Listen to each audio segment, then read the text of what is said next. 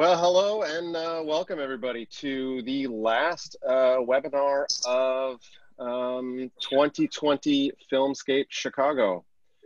So I think that this is actually going to be a really great one today. I think you guys are tuning into a pretty interesting one here. You've got a lot of experience on the line here. So I think that you guys are really going to get a lot of great information about this. A couple of housekeeping bits. If you're going to be asking questions, please put those questions in the Q&A. We know that you're going to have questions. So if you put them in the Q&A, that gives us a better opportunity to see them, respond to them. Some of them will be answered live. Some of them will be answered just in the Q&A. But just kind of ignore the chat. We're going to use the Q&A for any sort of questions. Also, this is set to last for about 1 hour. We're going to do our very best to keep it at an hour. We might go a little bit long, might go a little bit short. We'll see how it ends up. But there is nothing else scheduled beyond this. So hope you guys can stick around if we do go a little bit long. The other thing is the virtual trade show floor is still open. So that's open till 4 o'clock today. So after this one is done, you can still go to the virtual trade show floor. If you go to filmscapechicago.com, and then you are, as long as you are registered and logged in, you can scroll down and you'll be able to see all of the different logos for all of the different exhibitors at Filmscape. If you click on each of those logos, it will take you to a specific page for that vendor that is within the Filmscape website. So it's not going to take you out to the vendor's own website. It's going to take you to a specific page. And those vendors have a lot of really interesting things that they've put up there specifically for Filmscape. So you'll see, I mean, there are tons of videos. For example, there's a great one. CL Hobbs has about rigging a camera onto a car. And there are just, I think he has like a dozen videos of how that happens with this specific system that he has. So it's really interesting information there. Some of the vendors also have live Zoom meetings that you can set up with them. So you'll have a little bit of time left. You can go to those. If you scroll down on some of them, you'll see you can set up a live Zoom webinar with them if you have questions for them or anything like that. So really, really great information there. Those people who do have the live stuff set up will be there until 4 o'clock today, Central Time. But each of those websites will be set up for a long time. So you'll still be able to get all of the information that's there. So some really great information there. Okay, so you're not here to listen to me. You're here to listen to the great panel that we have for you today. So right now, I'm going to introduce you to Dan Lamkin. So Dan is a freelance second AD based in Chicago. He has worked on a lot of stuff, and I'm going to let him tell you more about that kind of stuff, and then he will introduce our panel. Remember, put your questions in the Q&A, and I'll be back at the end to say goodbye. Thanks, Kevin. Hello, virtual Filmscape attendees. Thanks for sticking with us to the end here. My name is Dan. I am a DGA member and second AD freelance based in Chicago, currently working on commercials, but previously I did season 1 of Fox's Next last year as key second. I'm going to briefly introduce our panel, and we're just going to each say one thing that we learned from being a production assistant. So I learned that hard work and dedication, it really sounds corny, but it does pay off. You can advance in this industry. So Tyler, can you introduce yourself? Hi guys, I'm Tyler Ventura, also a second AD here in Chicago. I was with Dan on Next recently. One bit of advice one of my ADs gave me is that as production members and assistant directors, we do not use any equipment aside from our words, which we need to use with efficiency. Thanks, Tyler. Jordan Butler. Hi, I'm Jordan. I'm currently the Basecamp Additional Second AD on Chicago Med. And one of the things I learned early on about this business was that it's always changing. Everything's changing. You can start with a plan and it can completely change by the end of the day. I'm a planner and that kind of threw me off in the beginning, but as long as you stick with it and roll with the punches, you'll be good to go. And I think Erica's next. Hi, I'm Erica LeBlanc. I'm currently a PA on Fargo season 4. And a piece of advice that I got right before I started was that at some point in the day, the spotlight's going to fall on you, and we can't move on until you complete whatever task that may be, whether it's keeping someone from walking in a lockup or taking a water out of a scene. Whatever it is, at some point the spotlight's going to fall on you, so you just have to be prepared at all points. Rich? Great. So I'm Richard Lee. I'm currently a PA on Fargo as well, season 4. One of the things that I learned about being in the industry early on is always make sure to properly prioritize, because you have to make sure you're on top of everything because you're always multitasking, and it's up to you to decide what's the most important thing to have handled at the moment so that you can get things done. All excellent points. Thank you, Rich and Erica and Jordan and Tyler. We have a lot of wonderful things to cover today. I think the place that we'd like to start is just, so if you're showing up to set in any capacity, but as a production assistant, since that's what we're here talking about today, you have some work to do before you arrive. And the first part of that I want to touch on is just this idea that being on time is late. So if the call time says 8 a.m. and you park your car at 8 a.m., you don't have a radio on, you don't know where you're supposed to report, you're sort of behind the 8 ball. So Rich, can you just talk a little bit about why it's important to give yourself a little bit of time in the morning to get settled?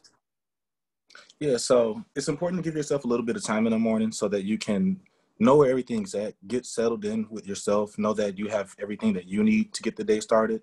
You're going to also want to make sure to just kind of scout things out. You don't always get a chance to, like, in the day, find out where things are as the day is going on. So it's good to know where everything is beforehand.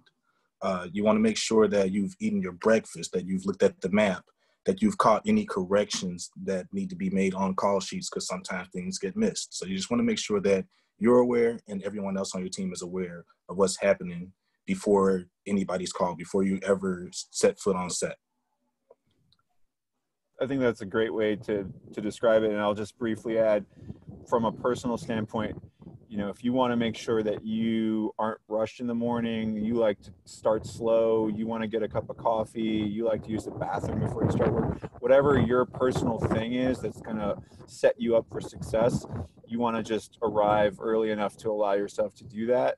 And then put your radio on when you're ready to work, either right at your call time or just before it. Jordan, can you talk to us, Tyler, can you talk to us a little bit about what kind of tools and supplies production assistants might want to bring to set that would help them? So for me, there's really one basic tool is a pen that a lot of people forget about. And I know it sounds simple, but a pen and a little notepad, a Sharpie, a highlighter, you'll be writing notes, maybe writing names on things, marking or labeling tape. Those few basic little tools go a very long way to keep you just ready to work and ready to have just some simple things for tasks that your key set might ask you to do. I know people like to take notes on phones too. That's fine as well. I personally like having text chains if it's not too big of a group with the other PAs on what's going on. But again, that needs to be managed in a way sometimes too. So it's not just, it's the most important information that's put out through, because we all get hundreds of texts and calls and stuff like that. But being able to write down maybe some jobs that were rambled off to you by the key set PA on the walkie real quick, keep order of them, keep track in your mind, because being on set, there's so much happening at once, at least for me starting out, and even as an AD now, I take hundreds of notes. They help me not forget things and keep track of things in my mind when I may be pulled in several different directions at once. So aside from that, you have your walkie-talkie. One other thing that's really inexpensive that you guys can get from Amazon, they're like $13, is a surveillance mic. And I think if Erica, you still have yours there, they can see what it looks like. Search on Amazon surveillance headset. You've probably seen them plenty of times, but you wearing one of these to work, because they're pretty expensive in places like Comdirect, don't really rent them out as much, puts you ahead of the game immediately. having that surveillance mic in your head and not having to be on the big BK headset is just, it'll make your bosses happy. There's a lot of conversations that happen on the walkie that are not meant for everyone to hear. Also, being on open walkie on set, number one, because you're shooting and the sound from the walkie, you know, once you're rolling, it's going to ruin a take. And number two, like I said, the conversations that are had on one are not meant to be heard by all of production. So I think getting one of those is a great idea as well. And then just wearing the appropriate gear, which leads kind of to the next point of checking the weather. And I'm going to turn that over to Jordan to speak about. Hi, guys. So gear is one of my favorite things, which is why this is my section. First and foremost, I would suggest always checking the weather. I like to do it the night before and the morning of, just in case, you know, a storm or something came up in the night. You don't want to be the one unprepared PA who needs to borrow a jacket or something from someone. I suggest always keeping some extra things in your car. I'll address that more a little bit later. To start, always wear closed-toed shoes on set, because my first day on a set, I wore Chacos and it was frowned upon. So closed-toed shoes are a must, for your safety, of course. And then always be prepared to have a few pounds of walkie on your belt or on your waistband. Personally, I love to be comfortable with what I wear to work, and I love wearing leggings to work, ladies.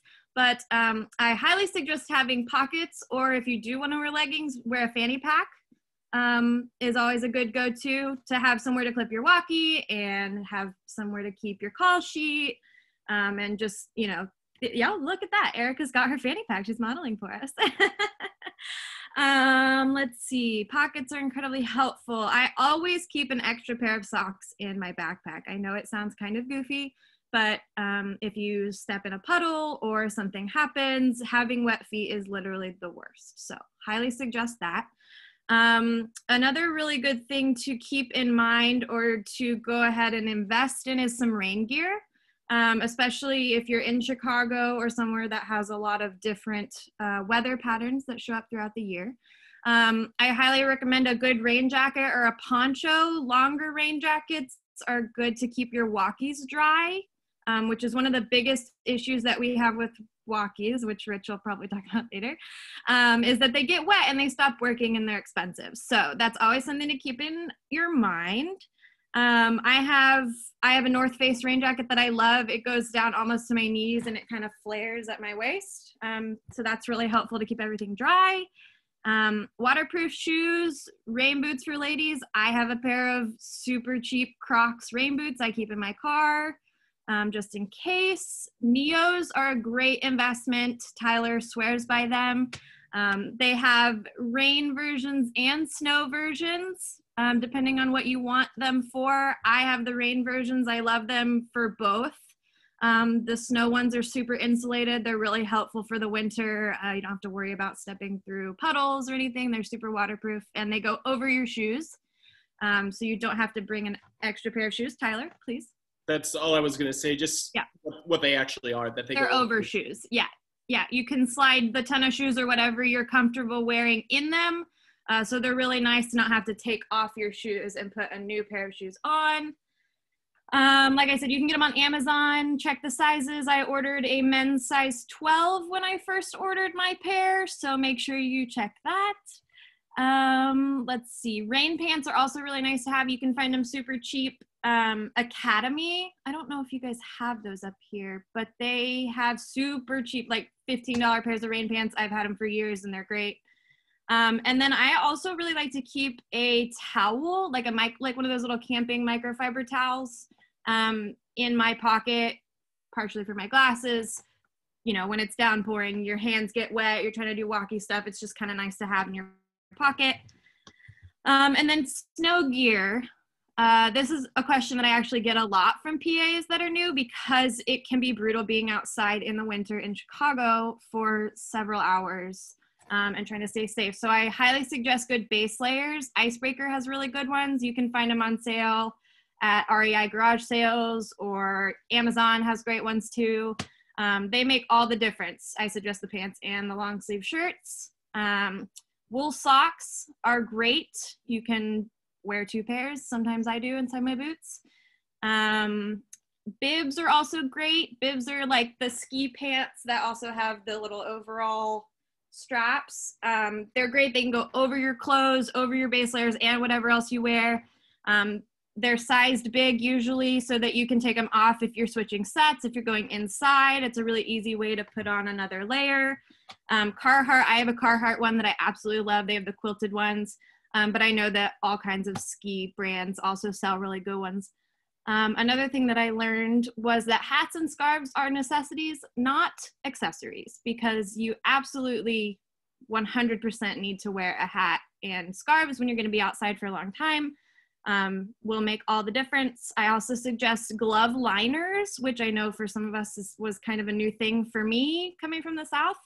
But having that lighter pair underneath a thicker pair of gloves is really nice and will keep your fingers nice and toasty. And I highly suggest getting the gloves with the tech fingers because, like Tyler mentioned before, you probably will be using your phone quite a bit, I would say, for PAs with text chains and answering phone calls, especially if you're on location. So that's really helpful. I like to keep a bag of weather gear in my car just in case. Like I said earlier, checking the weather, sometimes things pop up and you just don't know. So I have a duffel bag in my trunk. I have 2 pairs of socks, 1 regular pair for normal days and a pair of wool that I have just dedicated to that bag. I never take them out unless I wear them. I have an extra scarf. I have a pair of gloves. When I upgraded to my longer rain jacket, I just kept my older one in that bag.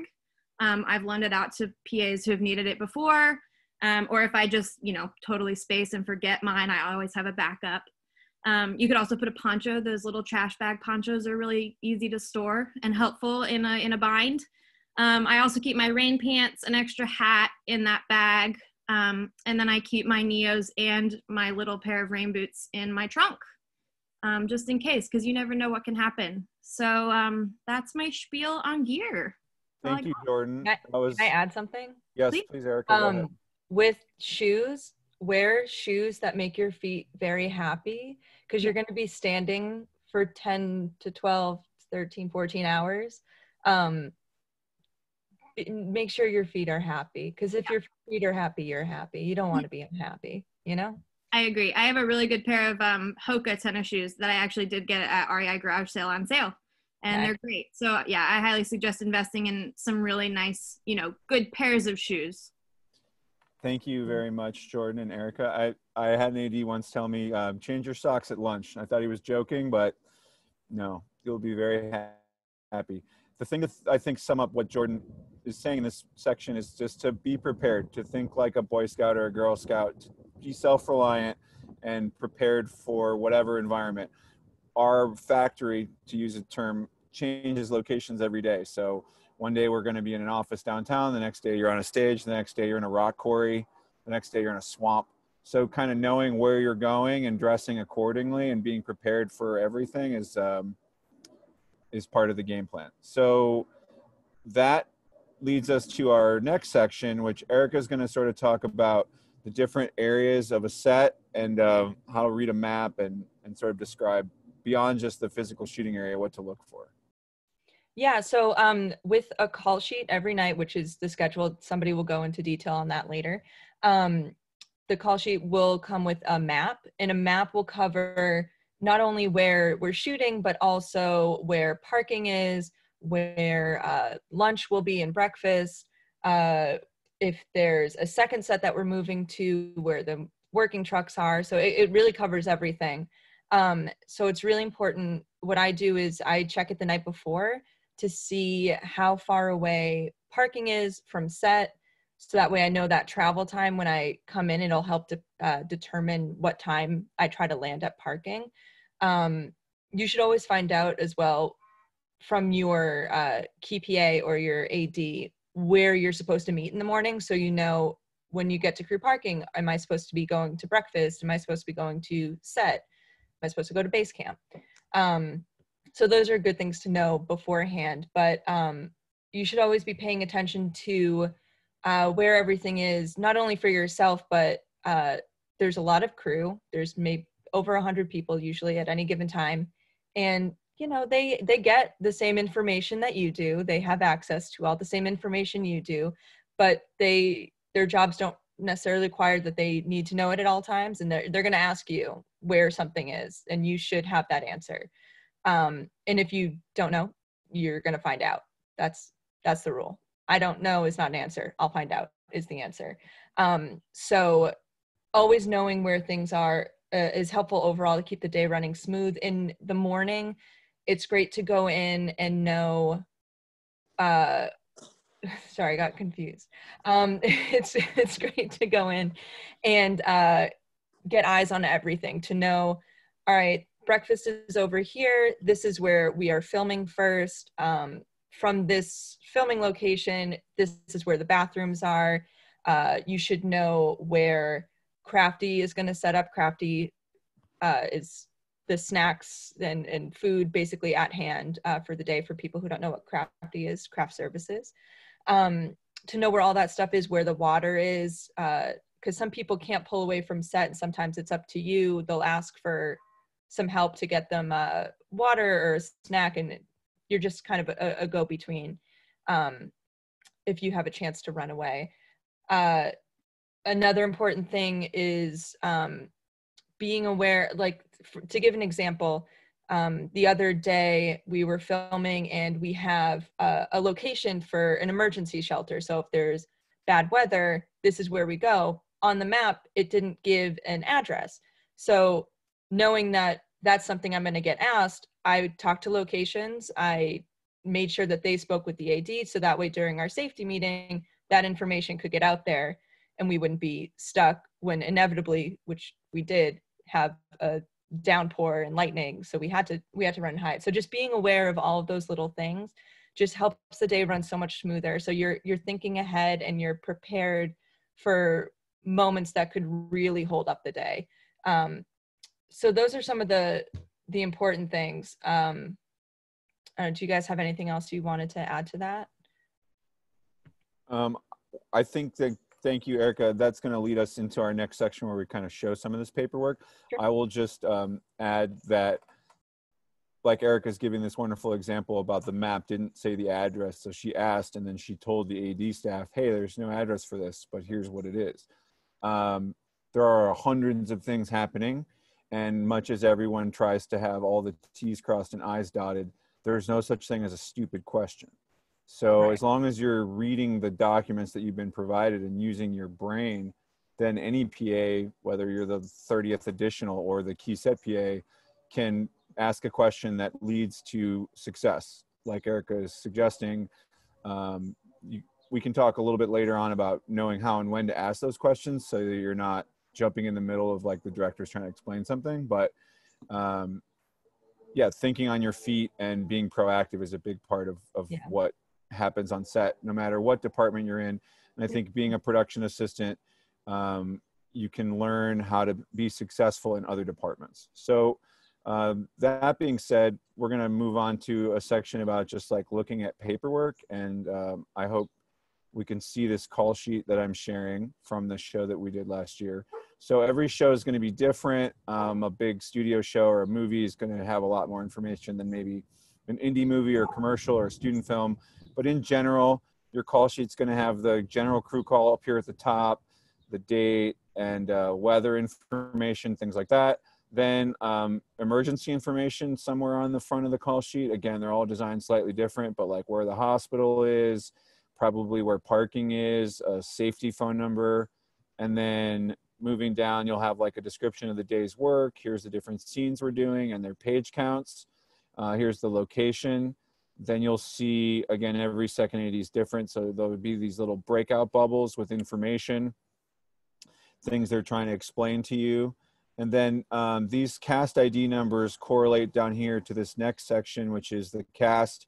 And then it has their role and their name. It says whether they're working or this is their last day, or H is a hold, means they're not working that day. Fit means fitting.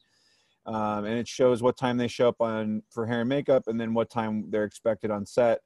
and then sort of any other notes. So looking at sort of their set report times can give you a sense of the schedule. Like you may be wondering, well, what time are we packing the trucks to move to CineSpace? Okay, well, cast ID number 2 is in the first scene over there, and they got him on set at 11. So if crew call is 9, then wow, we're really only at that first location for a quick second. And you can also use these page counts over here on the right. That'll give you a sense of how long each scene is. And then going down, you'll see the same information for background that you see for cast. And then these shooting notes by department, which you can peruse. Oftentimes the departments will have other information that's not listed here, but it's sort of a way for the AD department to say, hey, we talked to you about this thing. You said you're gonna have this thing. Here's our confirmation that you're gonna have this thing. So that either the thing is there or it isn't. It's sort of a CYA, pardon my French, cover your ass. Oh, we talked to the grips about having this green screen. They know about it. It's not going to be a surprise to them. Here's like the picture cars. The Teamsters have said they're going to bring these picture cars. And then they'll look at that and say, oh, no, we don't actually have that car. Usually there's a preliminary call sheet that'll come out sometime during lunch, maybe a little after. And the point of the preliminary call sheet is to work through all of the issues that are presented for the next day and make sure that everybody's on the same page. Call sheet is really just a document. The purpose of making the document is to come up with all the answers for the next day that will lead you to a successful shoot day. So as the second AD, if I'm making the call sheet and I have to put in where lunch is, then I have to call the locations person and make sure we know where lunch is, and that like that jives with what the transpo guys think, and that makes sense with what my UPM and first AD think, and so on down the line. Then you'll see the advanced schedule, which is sort of just a peek at the next day's work, not the day that we're doing, but what's happening tomorrow, again, for conversation purposes. And then on the back, you're going to see information for each department. So ADs are usually up in this top left-hand corner. You'll see your name and your individual call time. So that's important to check, because you're going to want to make sure if crew calls 8, well, you may need to be in at 6 or 6:15 or something like that. The other thing that is in a call sheet, usually what Erica was talking about, is like a map. So like here's the map. It's got where breakfast is, where crew parking is, this first set, the second set, lunch, holding, etc. It's a good visual aid. And then there's usually directions and addresses and things like that. And then sometimes if there's a company move, like moving from one physical set to another, it'll list all that information as well. Sometimes that won't be included. It'll get handed out later. And then I just briefly want to show everybody kind of what a one-line schedule looks like. If you're working on a TV show or movie, you probably get one of these. It's sort of like, they call it a strip board. Back in the day, it used to actually be like physical pieces of paper. It just sort of runs down the bullet points of what's on the call sheet. So not a detailed breakdown, but just here's the location, here's what we're doing, here's the scene number, here's the cast that are required, so that we can then reference our scripts. And then there are more detailed shooting schedules and something called a day out of days, which will take individual cast members or elements and show you which days in the schedule they're working. So we don't need to spend too much of a time on this. I just wanted everyone to sort of get a sense of what a call sheet looks like and what a schedule looks like.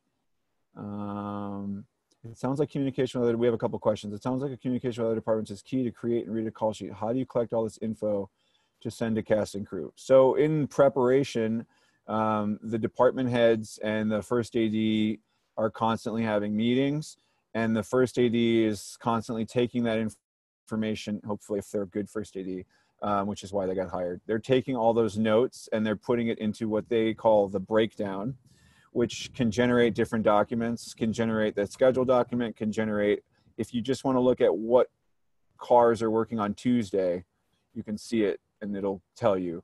So that's a big part of it, and having phone calls and meetings. And then again, sending out the prelim call sheet. It's a constant conversation.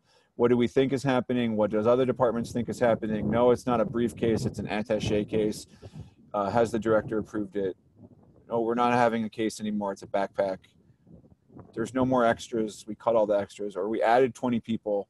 that's a big part of being an AD, is like if things change, not just assuming other people know the answer, but just making sure that that you're constantly asking questions and getting the conversation. Tyler, would you like to talk a little bit about some other paperwork that you may see as a PA? Sure. I think there's some good basic ones that I have a few examples of. I'm just going to show them up on here. I'm not going to screen share. So you have, this is time card. This is what most of them look like. The difference between this and what we call a daily or a daily timesheet, the daily is for the week.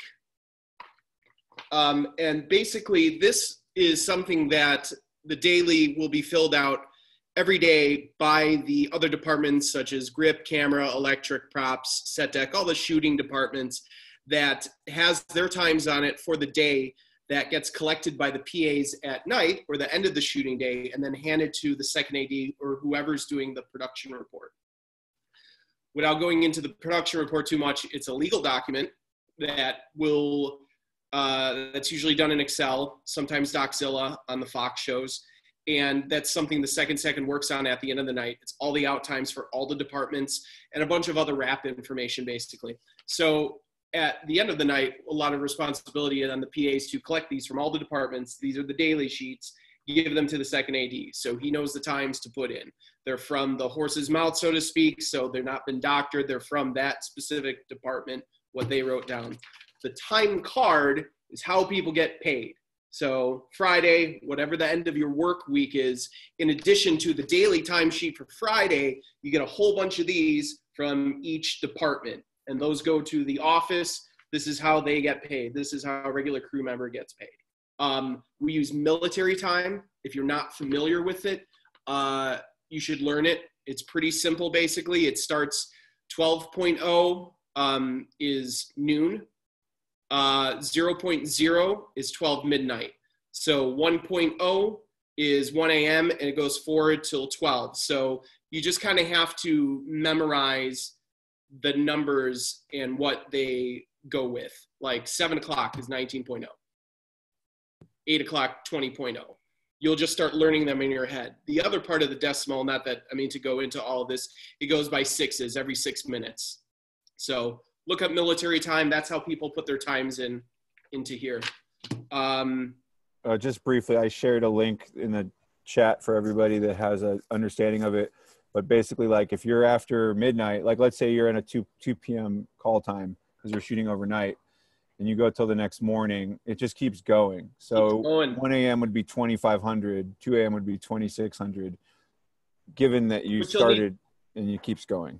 You'll need to know that if you work on a Michael Mann movie, because they don't stop. They just keep going. These kids don't know who Michael Mann is. Yeah, you're right. Can I make a note on that really quick? About the decimal that we use, it's by 6 minutes because you're dividing the hour into tenths. Correct. So it's 6, 12, 18, 24, and so on. If you look up accounting time, that's what that's considered if you need a refresher on that later. Right on. Yes, Rich has got that handy dandy. Look at that, Rich. Rich for the win. I used to carry that. I used to have laminated versions of those in my kit for PAs. So it's like the multiplication tables. You just learn it. Yeah. You just memorize it and learn it. You'll hear people say, what time was official lunch? And no one will say 2 to 3. They'll say 14.0 to 15.0. There's lots of little, I guess this is maybe a good opportunity to say there's lots of like jargons and shorthands for things, which we can get into at the end. But I would just say, and it kind of goes back to what Jordan was saying with the gear earlier, don't be intimidated. You know, ask questions, learn things. Don't let the cool film set people push you around in your own mind. You know, if you don't have all the gear on your first job, that's fine. It's mostly about making sure you can stay dry or warm. It doesn't really matter what you have. And going along with the questions note, your key set PA is a great resource if you have questions. They're usually going to be your point of contact anyway. So especially when you're a newbie, go to them first with questions, and if they can't answer, then they'll direct you to someone else that can. Yes. I'd like to say too, sometimes it's hectic on set. If you've worked, you know that. They don't have time to answer your question right now. Find a time later when it's not as hectic. I think more than enough good ADs and good key seconds will be more than happy to explain to you why something's done in a certain way. They may just not have the time. And that's the difference, you know, between like teaching someone to work in film, because there's a lot of work that's getting done behind the scenes, I guess is what I'm trying to say, as far as, you know, an AD giving you an order you might not understand right away. So I think like what Tyler's touching on, and we'll get to this with Rich here when we talk about radios here next, but there's an order of operations to the set in terms of how the set itself functions, but also how the AD department functions, and even within the production assistant chain of command. So one time when I was a PA, another PA said to me, like, this is a neck down operation. And I took offense to it because I was like, well, no, we have to use our brains. Like Erica is saying, we have to ask smart questions. But there's a point to that, which is like, you may have a way to do it, but the way that you're being asked to do it by the person who hired you or who is above you, that's sort of more what you're asked to do, is to put your own opinions and ego aside and just do the task, because we're all one collective unit. When we get into our own personalities, we start worrying about how we want to do things and working at cross purposes, which we're all human beings, we're all capable of doing, things start to fall apart. So on that note, Rich, can you talk about proper set communications, radios, why we have them and how we use them so that we can function as one unit? Yes. So as you guys have heard throughout this conversation, communication is key. Like, you need to be able to communicate. You need to be able to communicate properly and effectively. The one way we do that is our walkie-talkies. Now, with your walkies, that's like one of your most valuable tools on set. You're going to use that for pretty much all your day-to-day communication, unless like you're near someone, you can talk to them face-to-face, which is good, but you don't always get that luxury. So the first thing to know about your walkie is that you have 16 channels on every walkie. On the main channel is channel 1. It was just where most of the crew and most of the departments, they are all on that channel for the most part. And with that, everything that you say on walkie is heard by everyone. So you must make sure that you're careful about what you're saying. And it's also, like I said, you want to stay efficient with it so that you're not bothering people with extended conversations, because everyone is using this channel and everyone is trying to say something usually at the same time. With that, you want to make sure you have your headset, which we spoke about that earlier. Because if you don't have a headset, once again, think about all the people that are on set and how many people are trying to talk all at once that could definitely interfere with filming on set. You want to make sure that you look at the call sheet, you know who's on what channel. Usually on the call sheet, on the back of it, there are departments labeled, and they have a number next to the department, which tells you if it's on channel 1, 2, 3, 4, you know, all the way to channel 16. Other things about walkie etiquette when you're on there. So there's channel 2. The channel 1 and channel 2 are for PAs and AD staff usually. So channel 2 is the channel that you go to talk about things that aren't dire to set immediately. Or if you want to have a separate conversation about something or need to get more specific details, you would take it to 2. Other things about walkie, channel 3. It's usually a channel that our transportation department lives on, usually. It varies from show to show, but a lot of the times you'll get transpo on that channel. And there's a whole like etiquette of talking with the transportation department. You can't just get on walkie and, you know, say, hey guys, I need a ride, and expect everyone to show up. What you have to do is you have to properly address people. And this goes for every channel. You just want to be more polite with the transportation department. They're a little, sometimes, I don't know, those guys can be testy.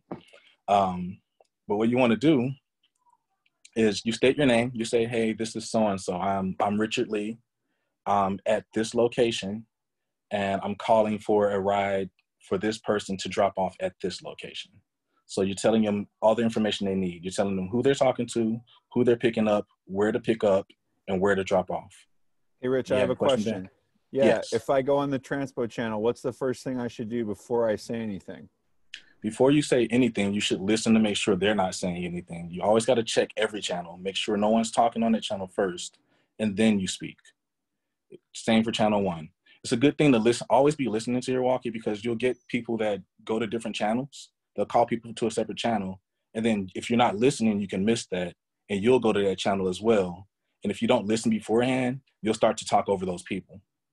And you don't want that, because the one thing that bothers everyone is static in the ear, cutting people off. Like you just need to be aware. If you do cut somebody off, you definitely hear about it. And also, like, you just want to avoid those type of things. Those are mistakes that are easily avoided. Another thing that you want to do with your walkie is just be aware of your headset, so that you're not accidentally pressing the button, because you don't want to key. And keying is just a term that we use, like when your button is constantly mashed down and everyone is listening to your entire conversation. They're hearing everything that you're saying and you're not even aware of it a lot of the times. When that happens, most of the PAs tend to scramble on set to find out who the person is that's keying, to let them know, hey, like, you're interrupting the channel right now. You got to be mindful of your walkie. One note on keying is if you turn your radio on and then plug your headset in, most likely you will have an open mic. For whatever reason, you need to plug your headset in, then turn your radio on, which you'll get a little beep in your ear, and that'll let you know your headset's working. So, okay, thanks, Rich. Continue. That's true. Another good thing to do too is once you plug in your walkie, like at the beginning of the day, first thing you do, just do a walkie check. Say, hey, walkie check. And if someone responds, that means that you transmitted, they heard you, and they're transmitting back to you and you heard them. It's a good way to check your walkie. If you ever hear walkie silence where you don't hear anything, it's always a good time, like, just to do a quick check. Make sure that your walkie's still functioning properly, because there are times where you might miss it, your battery might die, something could be wrong with the walkie. You just never know. So in those moments, just do a quick check. Hey, just checking. If somebody replies back, then your walkie is still functioning properly. With that being said, about the batteries, make sure you have extra batteries always available to yourself. As a PA, you should have it for yourself and for other crew members. Therefore, if anybody on set has a dead walkie, you can easily swap the battery out with that person. And you always want to have at least 2. I like to carry 2, if not more. That's just my personal preference, but always have 1. That way you can have something available for anyone who needs it. What else? Always, if you can, bring an extra headset for yourself or maybe for another person. You might have a teammate whose headset breaks and they want to use another one. You have something to offer, to your peers. Other things about walkie etiquette, I can go on this for days, because I've done walkies for quite some time. Maybe we'll all just chime in briefly. I will say, speaking as an AD, especially on a job where there's like additional PAs, just keep your words concise. Like Rich was saying, take someone to channel 2 and have a more extended conversation. Even if it's like, hey, Rich, your staff, I'm a day player. I don't know where the whatever is. Don't have that conversation on channel 1. You would just say, Rich, lead channel 2, please. Then you would switch channels and then wait for Rich and have that conversation. If an AD is talking to you and you're going to copy the first AD, if he says, all right, I need a PA on the corner of State and Madison. There's a guy in a red shirt. We need to get him out of the shot. If you just say copy, it doesn't do anyone any good. You say, like, this is Dan. I'm on Madison approaching State. I see the guy in the red shirt, copy. Like, you give a description of it is helpful. And then can someone talk about what a lockup is and how we confirm we're locked up? I think would be good. Sure, Dan, I'll field that one. And yeah, to echo what you just said about walkies, the important thing, it's a radio, not a television. So you kind of have to be a little bit more precise on where you are and what you're doing within reason, with not over talking on the walkie. Saying I'm over here doesn't help anyone. I'm on the southwest corner of Madison and State. Yeah, that's more helpful. So basically, one of the first things that I ever did when I started out was just big lockup days for stunts. There'd be 30 PAs. We'd be locking up one stretch of road down Wacker or something like that while a stunt car drove through. Basically, you're present but out of the shot somewhere, kind of hiding and keeping the set locked up while they're rolling from the crew and other pedestrians. Again, working on the stage is different than working out in, the loop or somewhere like that where you have to deal with the general public. And my quick note on that is just always be professional when speaking to the public, always be nice. you know, if it's not something that's super secret what you're filming, just say, hey, my name's Tyler, I'm a production assistant. We're shooting for a movie here right now. Do you mind holding here for just a moment while we finish the shot? Once we cut, we'll be able to let you through. That little bit of professionalism versus like, stop, halt, don't come through here. We're filming a movie. You're not an authority. You're not the cops. You're, you know, you're a production assistant working for a movie. I see that not as often anymore, but coming up, that made the difference between someone who is successful negotiating the public in a space and controlling them versus someone who lost control immediately and, you know, would have blown lockups. Can I add to that? The thing I hear most often is that wherever we are, if we're filming on a location somewhere, we're a guest in their neighborhood or their space. So when they come up to you, you're the hindrance. You're the one who's the problem. So you have to address it, like Tyler said, very kindly. A go-to I have, especially on Fargo, it takes place in the 1950s. People love it when I say, we can't have you walk through the set. You're not dressed like you're from the 50s. And they're like, oh, that's great. I'm not. They love little things like that. Or like, this is a winter scene. You don't look like you're dressed for the winter. And they're like, oh gosh, you're right. I'm not. So whatever way you can kind of placate people and make them feel like, oh, right. Okay. I'm a part of this is always helpful. I want to just echo what Erica's saying and what Rich was saying is that kindness and courtesy go a long way.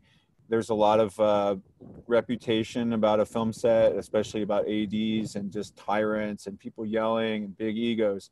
My experience is that the people who succeed, there are exceptions to this rule, but they tend to be very courteous and very polite. A lot of yes sirs and no ma'ams and copies and pleases and thank yous will get you a long way. Whether you're dealing with the security guard who's in parking or you're dealing with the head of production from the studio that you're working for who happens to be on your set, or a multi-million-dollar actor who is day playing on your show for one day.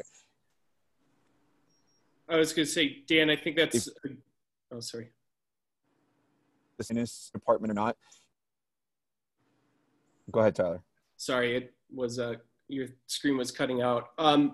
What you said too, if you're a new PA, you might not know every single producer or actor or anyone that's approaching set. So it behooves you to be rude to people. You may not know who you're talking to that's approaching set. Just to add to that, Tyler, if you don't know who everybody that's on set, it's still good. Just, you know, approach everyone. Like if there's a person coming to set that you don't know if they're supposed to be there or not, just, you know, engage conversation with those guys so you can find out who they are and if they need to be there. I've been on set plenty of times where I've stopped producers from walking into set because I had no clue that they're the producer, you know. Sure. And that's instead of getting probably was your job, right? You were probably locking up that shot, and they're not on exactly radio, so they don't know you're rolling. So you were doing your job. Exactly, and no one gets frustrated about that. They're actually happy that you're doing your job. And I would say in addition to that, that when you get to set and you don't know some of the major people on it, I always look up actors I don't know the night before on a call sheet, so that way I can be helpful. If I see one wandering over to Crafty, I can let somebody know. And then when you get to set, knowing visually who the director is, who the first AD is, who the DP is, the director of photography. So when they walk away or the first AD asks, where's the director? You can, you know, look around and know what you're looking for. Always helpful. I'm just going to briefly take 60 seconds and explain what a lockup is for those who don't know. So things are a little different now that we're in COVID times, which we're going to touch on. But in general, a lockup is we are out in the public with the film crew attempting to establish a set and control an environment. And we need production assistants' help to identify and redirect the general public. You should never, ever, ever, ever be asked to deal with live traffic. If you're a production assistant and you're on a show, an indie movie, a commercial, a music video, whatever, and someone above you asks you to control traffic, that is the job for police and law enforcement. It is not our job. Also, just know that you never physically touch anyone. You want to like use your words. You want to be polite, like we're saying. But if somebody doesn't want to stop, you don't stop them. You call it out. Guy in a green shirt, southbound on Michigan Avenue, he didn't want to stop. Bicyclist northbound on State, not stopping. just call it out and leave it alone. I will also say that, especially now in COVID times, just hopefully your show has some kind of security quadrant, so you're not actually interacting with the public. But if you're on a commercial or an indie movie where that is the case, you're going to want to make sure that you're just masked and giving people the proper distance and just being aware of whatever environment you're in. And if you have questions or you feel unsafe, you need to raise your hand. Like we shoot night shoots, we shoot Shameless. I know all of us have worked on Shameless, and you're in certain neighborhoods at night. You know, if you don't feel comfortable being on this corner, you need to say something. Absolutely. Yeah, I'd like to say that too. As a starting PA, I was so excited to be on set that I was nervous to tell anyone that I felt unsafe. So absolutely, as a PA, if you are asked to control live traffic, or if you're in an alley that you feel unsafe, don't be afraid to say, you know, take your key PA aside and say, hey, I'm, you know, apologies, but I really don't feel comfortable doing that. Is there somewhere else that I could be more beneficial? Or, you know, how do we address the situation? So don't be afraid to speak your mind about those things. I think, go ahead, Erica. No, go ahead. I would say in going along with feeling comfortable enough to speak up about your own safety, sometimes when you're in a lockup, it's because we have cars moving on the road, or, you know, some big move happening with equipment or people, and it's dangerous. So if somebody does walk through the set and you think like, oh no, this is my fault, they walked through, they wouldn't listen to me, you have to say something to maintain their safety and the safety of the actors or the crew, whoever's driving, whatever it may be. Because I've done that once where I didn't say anything, somebody got through and they almost got hit by a car. Like, you got to be very, very careful and comfortable to speak up, because they would rather ruin a take by a PA saying we have to stop this take than killing somebody. to Erica's note, though, you should never say cut on the radio. That's not your job. You can identify the problem, but don't use that word, because sometimes we're doing stunt work or precision driving or whatever, and those people may also be on that channel. If you say that word, they may stop at a point where it's actually more unsafe for them. So again, just identifying what's happening and calling it out is important. I would say, someone told me once, face the threat, not the set. So like a lot of times we're doing cool stuff we want to watch. Like I want to see the truck blow up, or I want to see the Russian arm drive by with the Ferrari or whatever it is. But if I'm watching that, I'm not watching, you know, the public and making sure that they're at a safe distance. So, Dan, can I add one more thing to that? Yeah, please, Rich, go ahead. Yeah, just when dealing with the public, like, yeah, we want to, if we can, you know, have them wait. A lot of people don't tend to want to wait. So if you can't get them to just wait, just delay them as much as you can. And I find that, like, that's easiest to do. Like if a person is arguing, they're mad, they want to go past, they're like, oh, I don't have to stand here. Just keep communicating with them. And like, while you're doing that, they're not realizing that they're waiting anyways. And by the time that the scene is over with, like they'll call cut and you're like, okay, well, now you can go about your way. You know, just simple things like that could help out so much, like, just with your lockups and everything.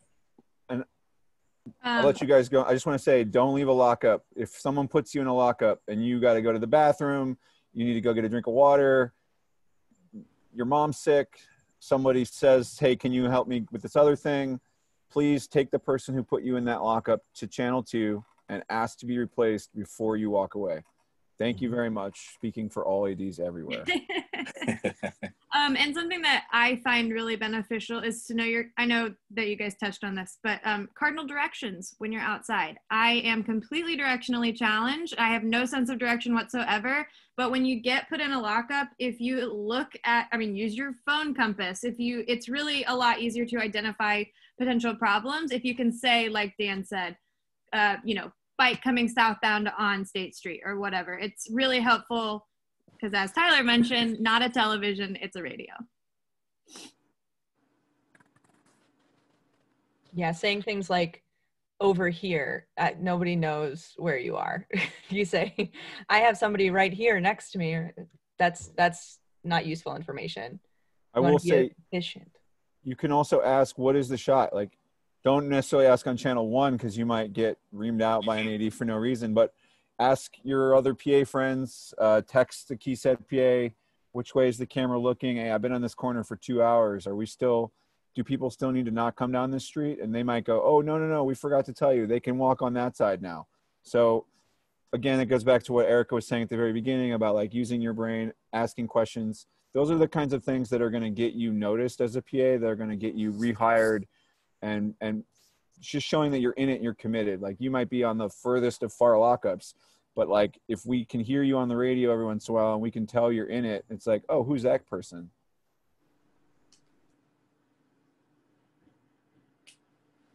Is anybody, we kind of went on a sidetrack. I don't want to make sure we got Tyler. Did you have something you want to add? I was just gonna say, do we want to get back to some of the other jobs that PAs have? Yes, I think this is an excellent segue into, so we've kind of talked about lockups, which is maybe what additional PAs will do. We'll just go into like staff PA overview, sort of what are all the positions. I'll just briefly list them. So typically, I mean, this can change on every show, but typically you have your key set PA, your first team or cast PA, your base camp PA, and then your radio distro PA, and then a background. Some shows, a lot of shows will have somebody who's assigned to sort of helping check in and wrangle the extras. So, and then as far as AD staff, you'll always have your first AD, your key second AD, and your second AD. A lot of shows will also carry one or more additional second ADs to oversee the production in various forms. So we'll just start at the top. So key set PA is on set. They work with the first AD and the second AD. Tyler, you are our second AD on next. Can you talk a little bit about being a key set PA and what is expected? So I think a good way to answer that question, when people ask me like, what do you do at your job? I like to say it's what a stage manager does for a play. You have your hand in every bit of the production and you're there day-to-day facilitating that. So the second in particular is usually more involved with what's happening right on set. So setting background, being a mouthpiece between the director and the first AD, communicating with the key set PA, and just overseeing his work and making sure that he's helping you keep the places or the pieces that need to be moved in place throughout the day. It is a lot of sometimes feel like you're overbearing because you're always constantly checking on people that they're doing their job, or again, I guess things like that. But do you want me to talk about key set PA responsibilities? I think you're muted, Dan.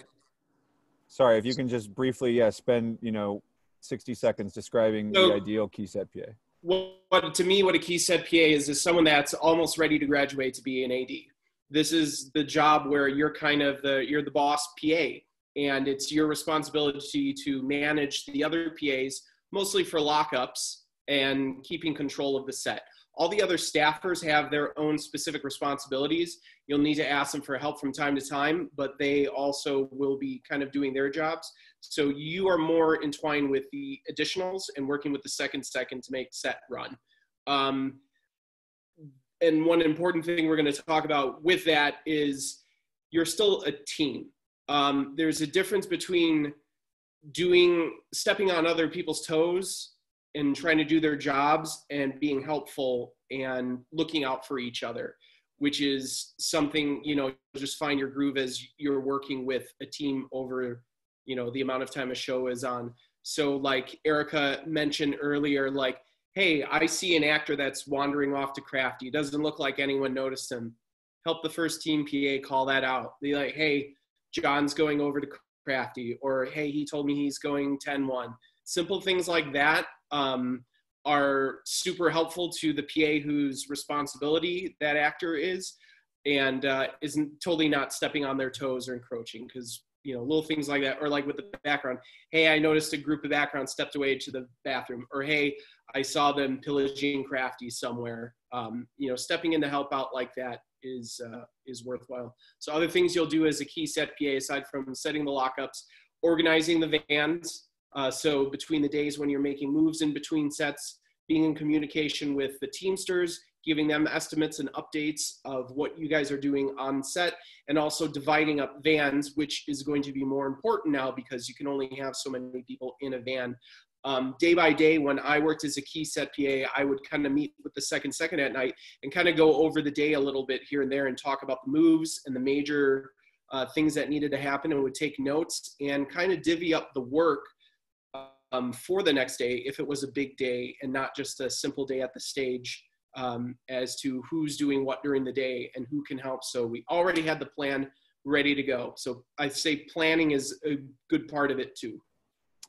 Thank you, Tyler. We could spend an hour just talking about being a key set PA. There's lots of other things like always stick with a camera, know where the director is, be where the first AD isn't, et cetera, et cetera.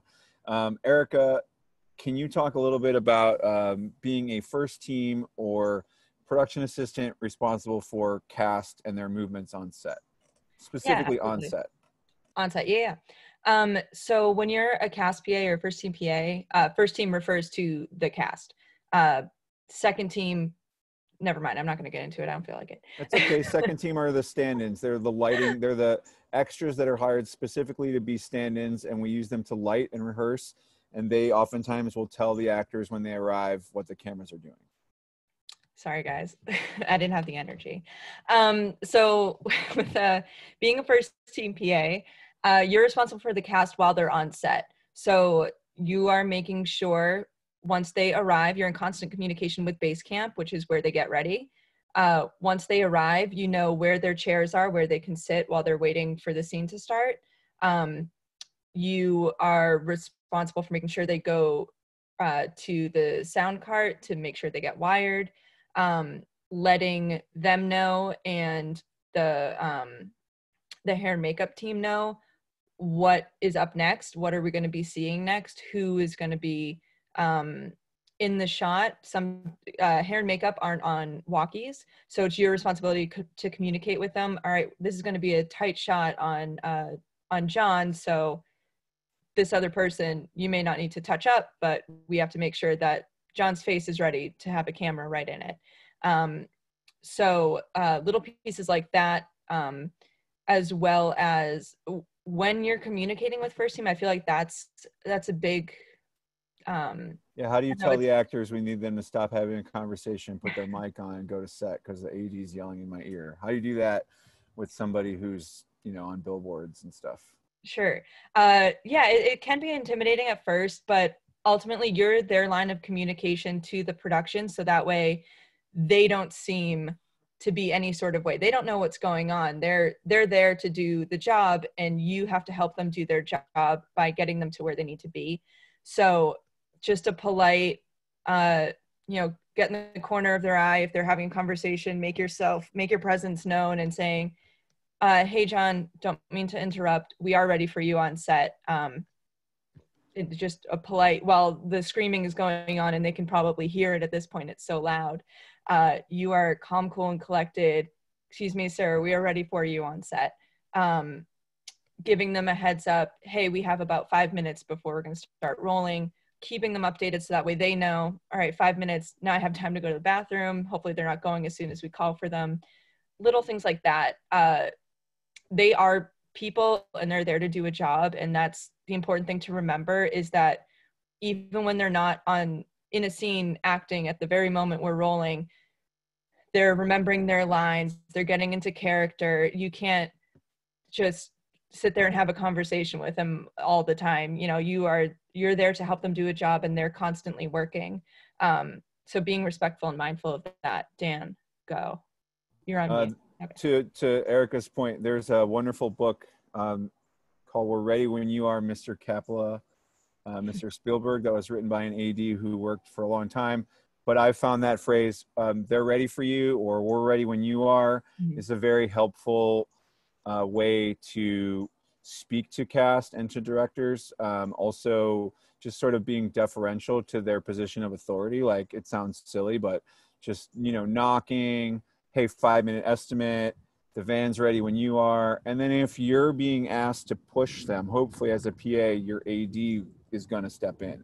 Hopefully if you're in base camp, the key second AD is going to be the bad cop, for lack of a better term, or the additional AD in base camp is going to be I cut you off, Erica. So did you have anything else, or should we switch to Basecamp?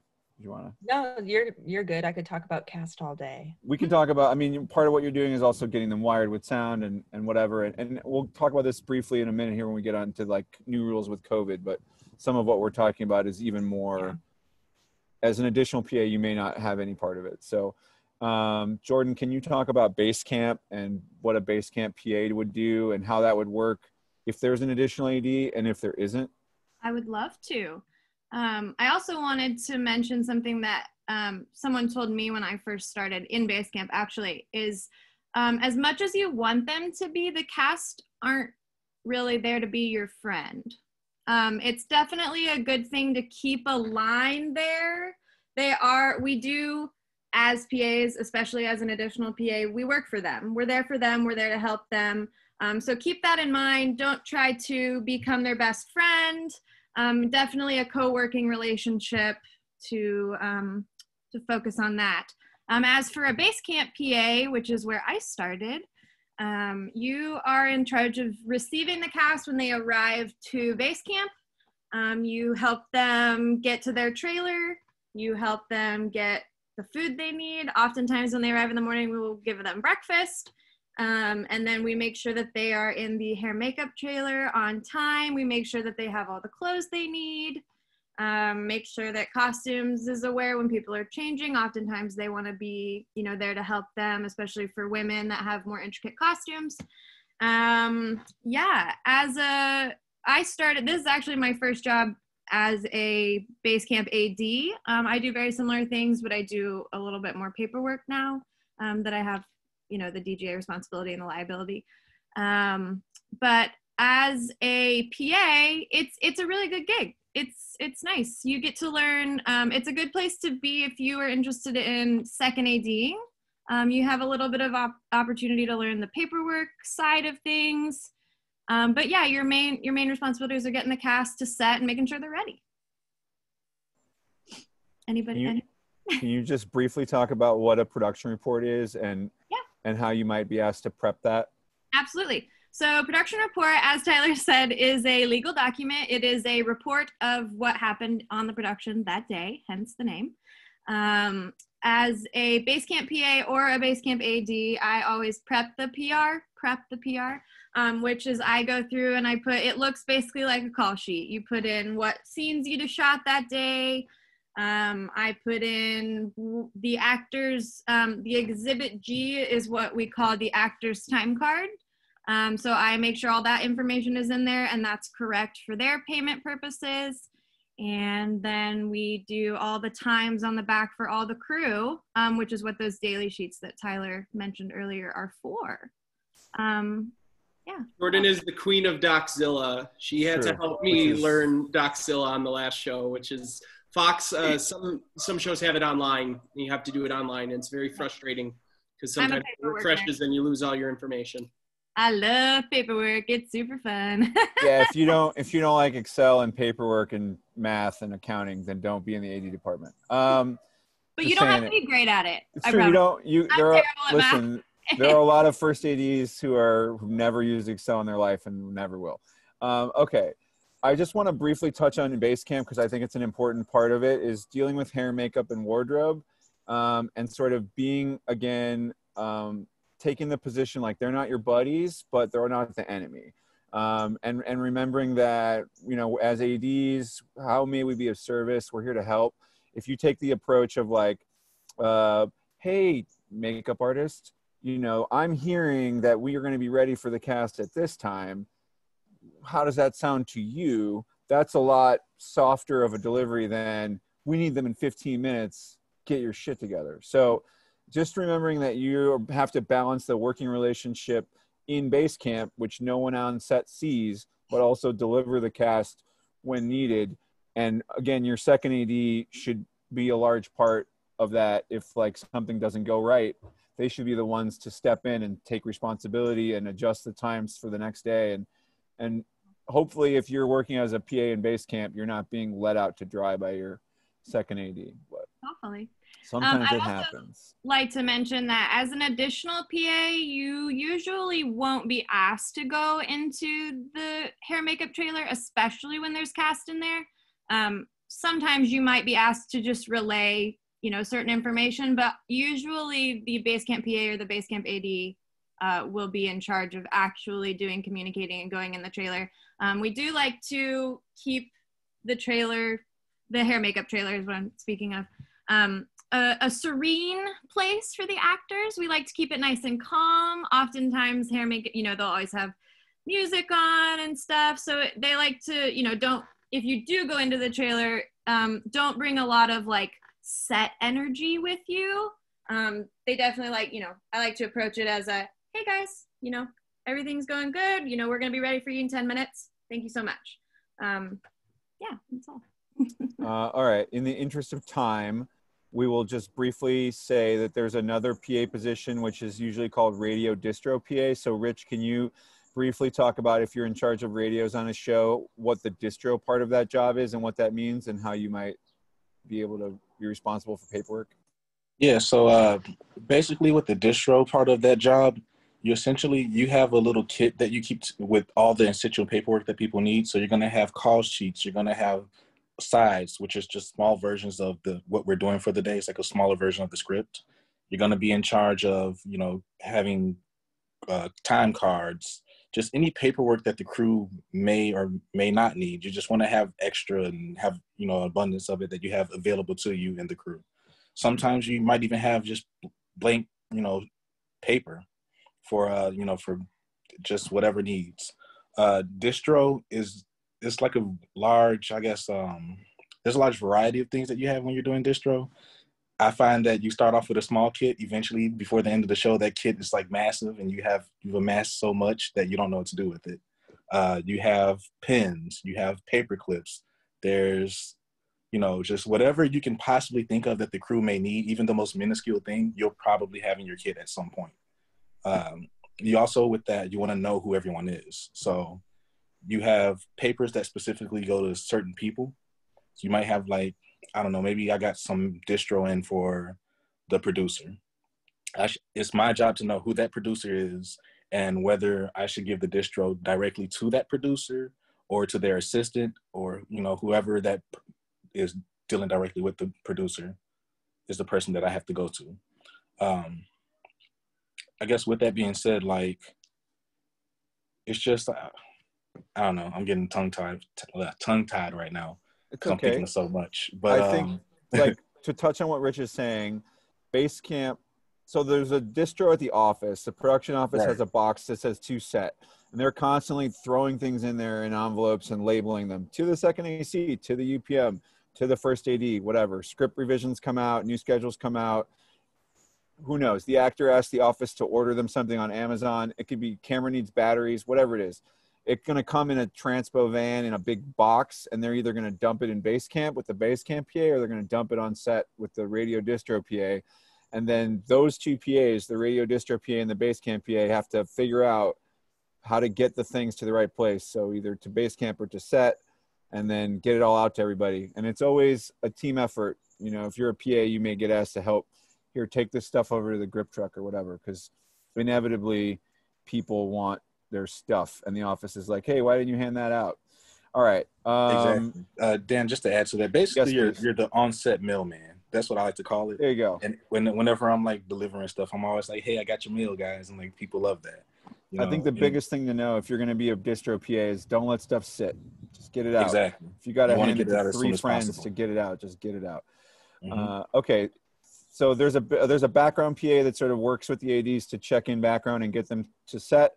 We're going to move on from PA roles and just kind of talk briefly about COVID guidelines. Just very briefly, we'll just go around 30 seconds or 1 minute each and just talk about it. So I will say, if you are looking to get into production right now, you should familiarize yourself with the Safe Way Forward, which is a document that was made by the DGA, the Camera Union, IATSE, and Screen Actors Guild. You can just Google that. It's out there.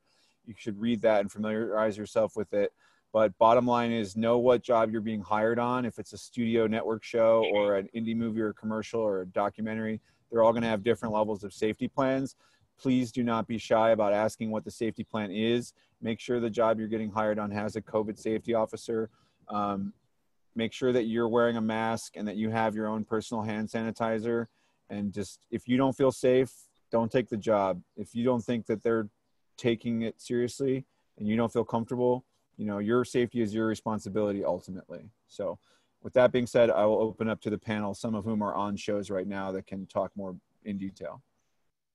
Yeah, I mean, Rich and I are on Fargo right now, and that's really the only union thing that's shooting in Chicago. And we have a health and safety department, and they're responsible for having all the PPE, the masks, the hand sanitizer, face shields, goggles.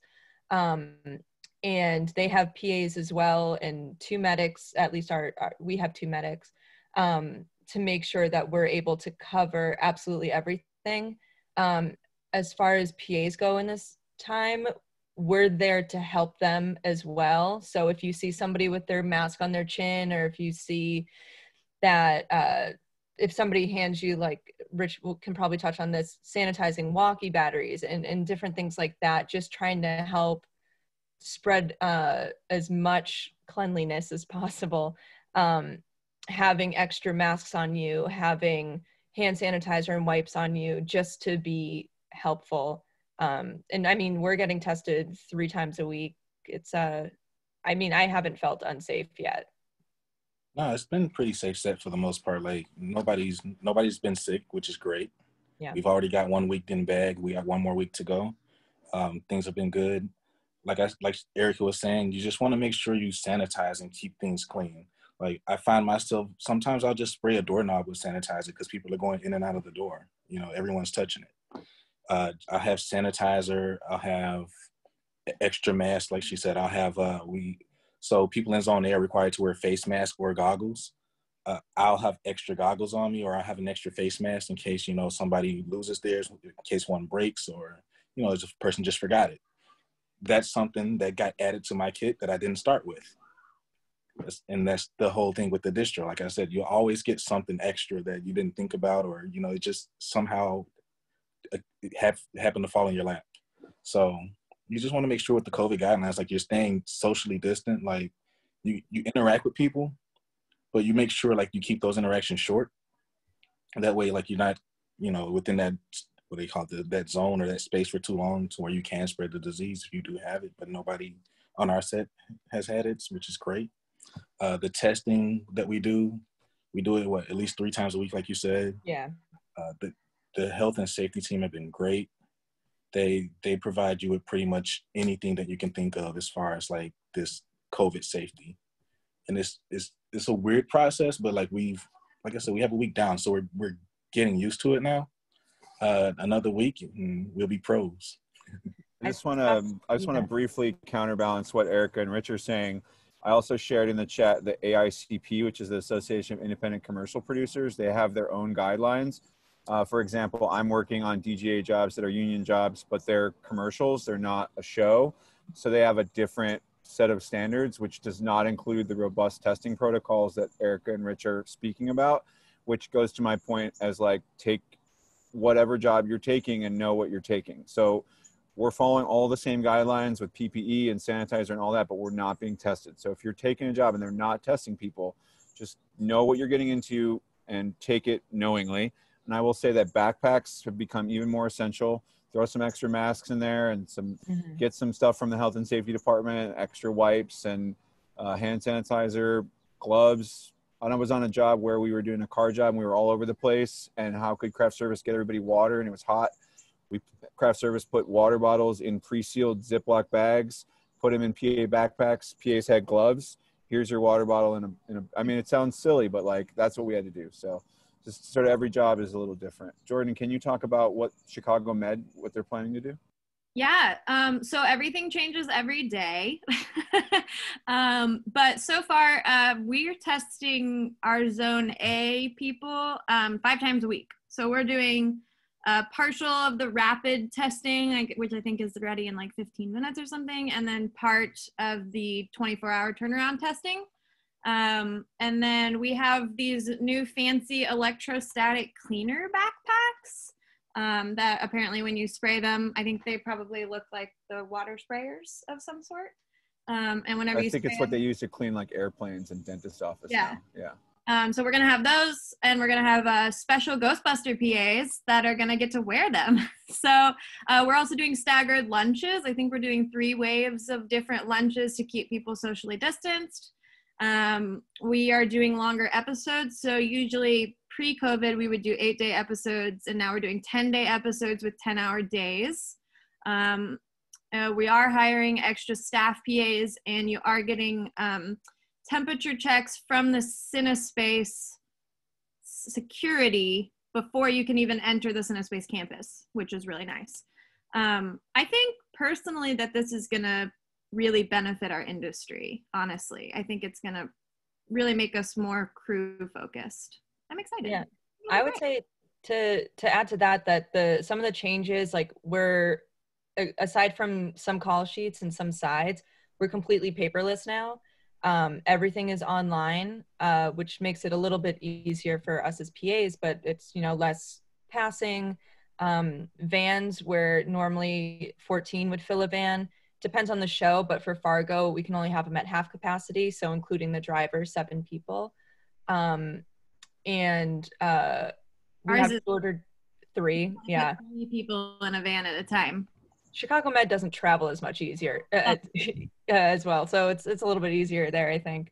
And then everything as far as parking goes, everything's within a 5-minute distance from set. So even if we are in a van, you're only in there for about 5 minutes max. So there are a lot of things that are helpful in lockups. It's so great. For strangers walking by, you can't come on set because you might have coronavirus. Please don't come near us. So that's been helpful to keep people away. Little things. Tyler, do you have anything briefly you want to add to this segment? Say if you're sick, stay home. If you're feeling sick, let your boss know. I don't think any good AD is going to fault you for admitting that and just going home. It's keeping everyone else safe, and they'll get you on another day. I certainly wouldn't fault anyone if you called me last minute. Hey, I'm not feeling well. Just gotta be safe together. There's a question in the chat that I think, or in the Q&A that I think will lead us to a summary here, and touches on what Jordan is saying. What is the biggest difference post-COVID? How has this changed the mood on set? I would say that safety has always been a concern in our industry. We can spend a whole afternoon talking about it. But the coronavirus has presented us with an opportunity to put that health and safety element of what we do at the forefront. Especially in the States, we have a work ethic in production. It's sort of like this, everybody works long days and just slog it out kind of mentality. And I think that the coronavirus has asked everybody to reimagine what a film set should look and feel like. And this idea of having the whole crew kind of crawling on top of each other, sweating and exhausted, maybe we need to, like Jordan is saying, slow down, take a minute, add time to our schedule, reimagine how we can do things. I don't want us to leave this chat without talking about the very important things that we have not touched on in our last few minutes, which is people want to know how to break in, how to get job as a PA. Before we get into that, there was 2 things briefly that I just want to say out loud. Somebody asked about working with other departments and how you do that as a PA. I think we touched on that, but just generally speaking, saying that, telling those departments that you're curious, asking questions about how they do their job when there's time for it. And I would just say, please don't do that at the expense of the ADs that hired you, or the key set PA that hired you, or the production coordinator that hired you, because that certainly will not get you back. We've all worked with those PAs who are like, I'm a DP, I'm shooting my movie tomorrow, or hey, I directed this thing, or hey, I wrote this thing. No one is telling you that you won't be successful, but in the role that you're in, knowing how and when to have that communication with those departments is like, do your job first, let them do their job first, then let them know, hey, I don't have anything to do right now, I'm here to support you if you need it. It's a little harder on a union show than a non-union show, but you can get hired in certain capacities as a costume PA or a camera PA, or a sound utility. It does happen. So as far as how you get into the industry, let's all just go around. I will say my first job I got on Craigslist. I also know like there are other job listing sites. We can maybe put them in the chat. If you know other people who are working as a PA, get on one job and then meet those PAs and then bug those PAs, because you know that's how you get hired. It's who you know, but it's also who knows you, more importantly. And I'll just close by saying personally, we're all only as good as our last day on set. So if you show up and you give 110%, usually that gets noticed and it'll usually get you hired again. All right, so we just go around real quick and talk about how we got in and suggestions for people on how to find work. Sure. So I first started working on movies when they had need for 50 to 100 PAs to do big lockups, and that's how I got involved. And same thing, met some friends that took me on the next project, and then the next project and the next project, because I was there, I showed up. I think there are still a few pages on Facebook. I think there was one called Staff Me Up Chicago. I don't know if they're still running, but they were pretty good at posting listings even for student things and non-union things to get involved with. I'd say get involved, if you're still in school, get involved in some student films, because a lot of people work on passion projects that work in the industry that you'll meet, that you can make a connection with too. Absolutely. Go ahead, I am from Oklahoma, and I went to school for theater. So I knew I wanted to get into film, but I didn't know how. Obviously, I'm from Oklahoma. So I emailed a professor that I didn't have anything going on in the summer, and I was looking for some kind of internship, and I was interested in theater or film.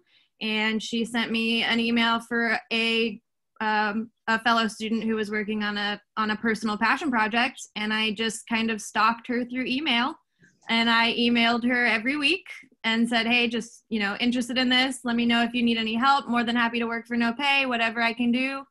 And she eventually, I think, got annoyed with me and sent my information to the producers, and I got a job. And same thing from there. I met some people, I was really excited. I was gung-ho, took initiative, and got noticed. So I got taken on a couple more jobs in Oklahoma, and then I moved up here as soon as I finished school. So yeah, I'm from Boston. I don't know why I had so much trouble saying that. I'm from Boston, and there were a couple times when I happened upon film sets and I would ask them, and it's a perfectly good way to make a connection is to talk with the PA that's in a lockup, honestly. I got called for that and I was too afraid and I didn't do it. But when I decided to move to Chicago, a friend of mine reached out to her sister, and her sister knew a PA on Chicago Med, and he gave me some contacts to reach out to. And from there, I emailed them my resume and, said I was interested. My first day was on Chicago Med. But yeah, once you're there, it's all about taking initiative and asking questions and being proactive. And that just shows that you're interested and willing to learn and being a part of it, as opposed to someone who's just there because they think it's really cool to, see actors or something. So yeah. Cool. I started off as an extra. I did that on a whim and ended up being an extra. I met Tyler on one of my second extra gigs. And then I ended up meeting him again on another show as an extra. And I expressed that I wanted to be a PA to him and some other PAs on the show. And eventually they got me my first day, and I've been doing it ever since. And you do a great job, kiddo. Thank you.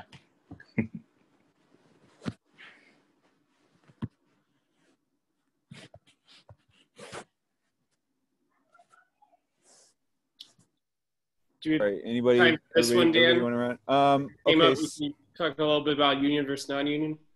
Yeah, I'll just say that there are hundreds of different jobs out there. Most of our experience here is in film and television.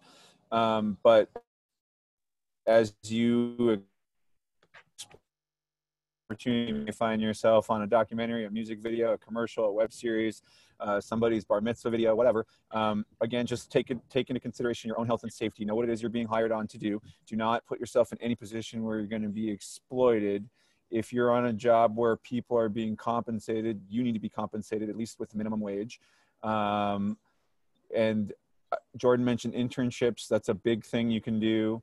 I would say cold calling or emailing commercial production companies, or there's a lot of post houses in Chicago if you're interested in post. And, you know, it doesn't hurt if you can find out that there's a production office opening up for a show and you want to send your resume to the info at whatever.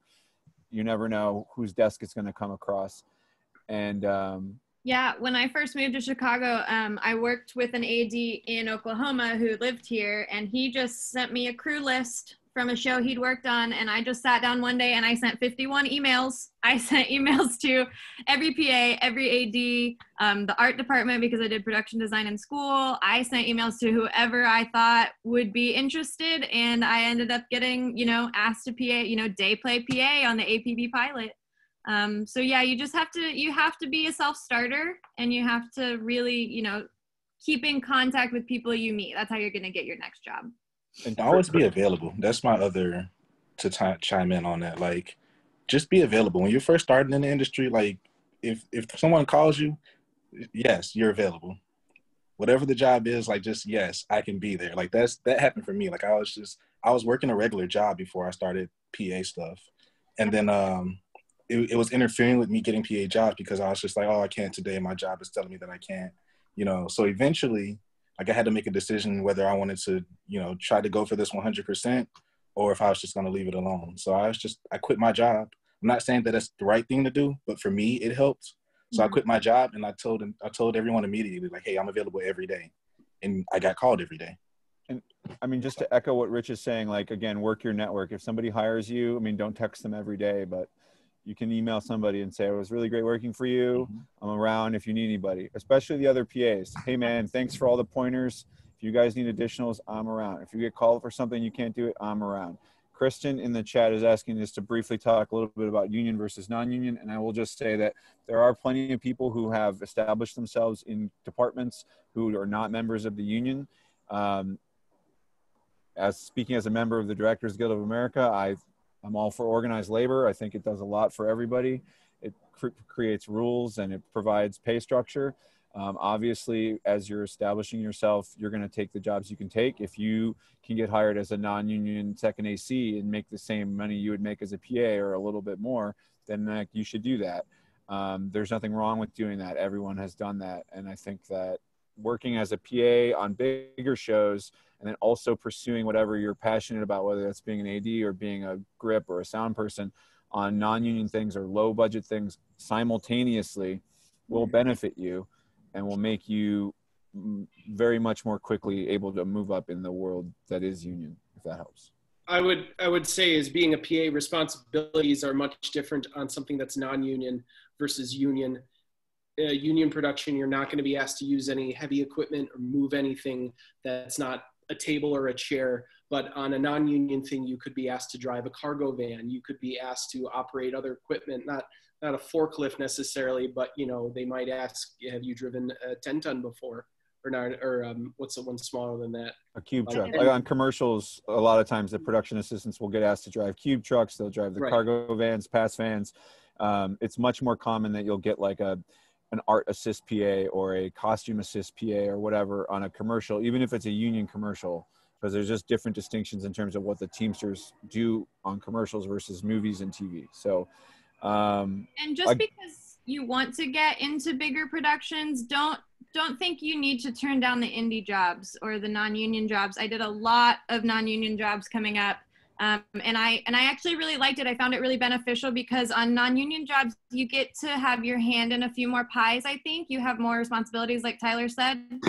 And it's really nice to get to see how other departments work, which I think really benefited me coming onto a union show. I kind of knew what everybody's jobs were, and I knew, and starting on a non-union gig, there was a little bit more flexibility for me to ask questions and learn. So don't feel like just because you want to work on bigger stuff that you shouldn't take the smaller jobs, because you definitely have more freedom to learn on them, I would think. I think that's an excellent point. Like, I was working as a commercial PA primarily, and an AD sort of, I was like, I want to be an AD. And she was like, well, here, take this non-union indie movie. Basically, you're going to get paid a PA rate. You're going to be a second AD, but you're going to get paid PA rate. And I was like, oh, this is great. And, it was like a horror movie with like a $50,000 budget or something. But like, I got to get my hands dirty, to Jordan's point. And I will just add, now that we're in a global pandemic, if you're going to take those jobs, see earlier our point about asking what their safety plan is. Because obviously they're not going to have the same resources that a Fargo is going to have, but someone who's in charge should still be thinking about your safety. So please make sure you're asking those questions. It's an interesting time to be starting out. So just, yeah, I will say thanks to everybody for listening and for being here. As a reminder, this is going to be on YouTube, and I will hand it back over to Kevin. Thanks, Kevin. I'm just going to chime in here quickly and say, I've been in the film industry for over 18 years. I started as a PA in the early aughts, and have become a producer. And what this panel just told you guys is some really, really great stuff.